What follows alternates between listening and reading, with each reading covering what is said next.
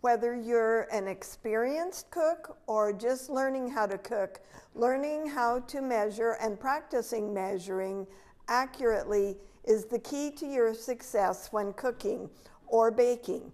So today we're going to kind of go through some common ingredients and how to measure those ingredients accurately so that whatever you're making turns out to perfection.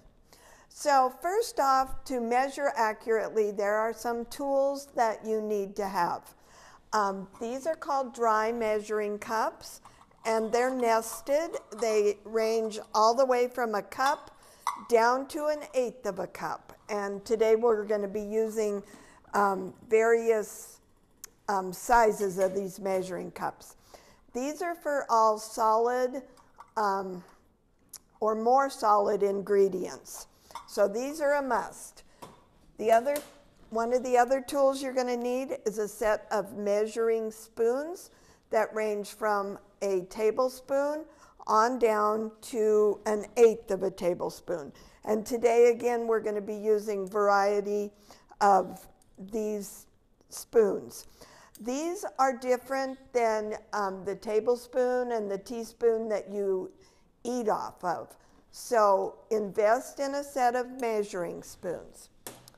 The other things that you're going to need in your kitchen are a set of liquid measuring cups, and they come in a 4-cup, 2-cup, or 1-cup. And I also have an 8-cup one that is really, really handy if you're having to measure a large volume. These are designed for liquids only, and we will show you how to use those. The other tools that are really handy when measuring include a spoon, so you can dip things up, a straight-edged knife so that you can level off, a rubber spatula that helps you get more sticky ingredients. Today we're going to be using peanut butter, but it'd be good for shortening as well. And a flour sifter. So these are all kind of important tools to help us measure accurately. So we're going to start out with flour.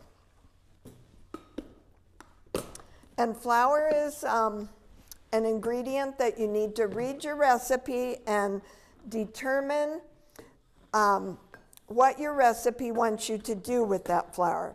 Many recipes want you to measure it first and then put it through the sifter. Some recipes will have you just sift a bunch of flour and then measure from there. So today we're assuming that our recipe is calling for just flour we're going to measure and then sift. When you're measuring flour, you always kind of want to fluff it up to incorporate a little air into it and then spoon it lightly into our cup. You don't want to press it down. You don't want to pound your cup on the table to make it go down. You don't want to hit the side of your cup. You just want to layer it in there nice and lightly. Then you take your straight edge knife and you level that off. So this is accurately 1/2 of a cup of flour. So now we will sift that flour. And what sifting does is incorporates air into the flour and makes it really light and fluffy. So many cake recipes, cookie recipes, those kind of things will call for you to sift your flour. It will also take out any lumps that may be in your flour from a little moisture. And it's okay if you pound your sifter down and get it in the bottom of that screen in the bottom. And you can see how light and fluffy our flour is.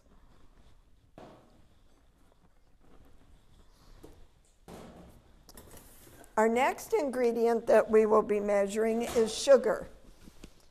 Sugar is a little different. It's a lot denser than flour, and you can either scoop your cup into your flour or sugar container and level it off, or you can take a spoon and spoon it into your cup. And this, you don't need to worry. It's not going to let you incorporate any air into it because it is so much denser. So either way is an acceptable way to measure sugar.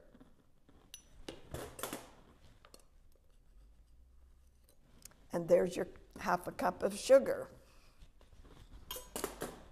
Our next ingredient is brown sugar. And for those of you who don't know, brown sugar is regular white sugar with molasses incorporated into it. There's light brown sugar and there's dark brown sugar. So your recipe will usually say what form of brown sugar that you are supposed to use. If it doesn't, it usually means you should be using light brown sugar. So with brown sugar, you're going to do it way differently than sugar. We're going to put some in our cup, and with the back of our spoon, we are going to press it into our cup as solid as we can get it.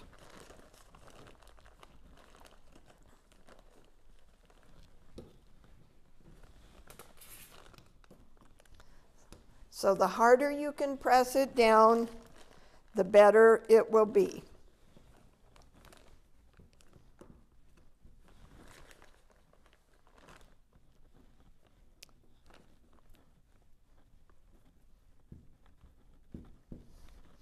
The true test of whether you have measured your brown sugar properly is when you tip it out and it holds its shape. And that's what you want brown sugar to do. That way you have gotten the correct amount measured. So whenever measuring any of your spices or herbs, today we're going to measure salt. Measure it over another bowl, not the bowl you're mixing in or the kettle you're cooking in. And then you can just kind of shake it off to level it, or you can use your straight edge. Never measure over your pot or your bowl, because if your hand slips, you may go from a teaspoon to a tablespoon of salt very, very quickly. So that's the same if you're measuring pepper, cinnamon, whatever herb or spice you might be measuring.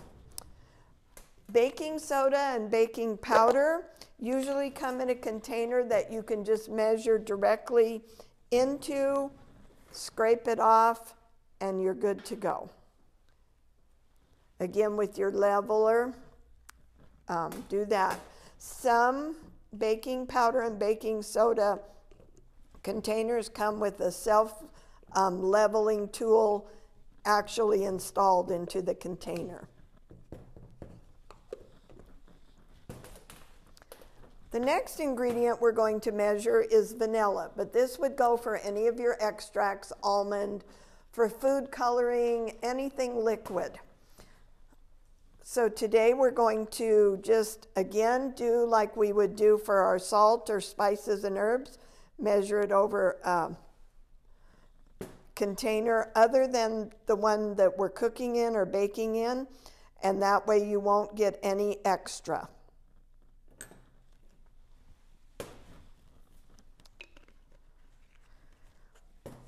For foods, the consistency of peanut butter or like solid shortening, again, you will use our solid ingredient measuring cup. And this is where your rubber spatula comes in handy. You can fill your cup with the spatula, or a spoon would work if you don't have the right kind of spatula. Again, you want these ingredients often get air pockets, as you can see. So you want to make sure that you kind of push that ingredient down and make sure you get a really accurate measurement on those.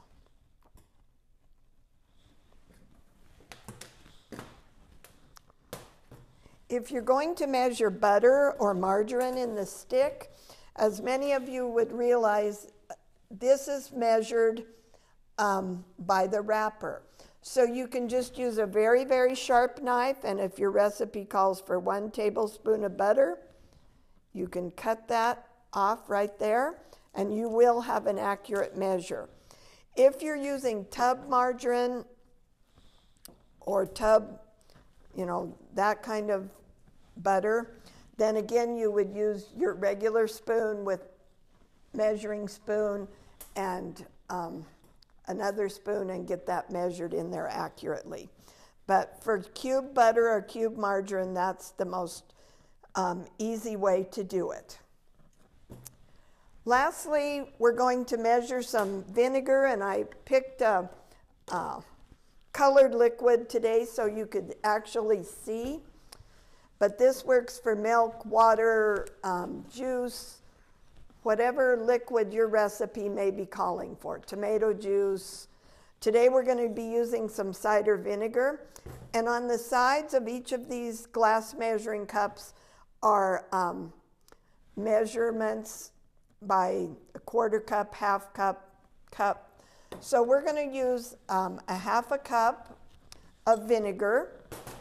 And always, when measuring liquids, you need to get eye level with your measuring cup and pour until that reaches the 1/2 cup limit, or whatever that mark might be that you're aiming for. So if you look at it from above, it's not accurate. So you need to get right down with your eyes level to that cup, and you can see that we're at a 1/2 cup. So these are kind of the most common ingredients you would be using in your kitchens to create either baked goods or meals, or even for if you're going to try some food preservation. These are the tools you would need to measure accurately. So we hope by acquainting you with some of the tools and some of the measuring techniques that you too can measure up to be a good cook.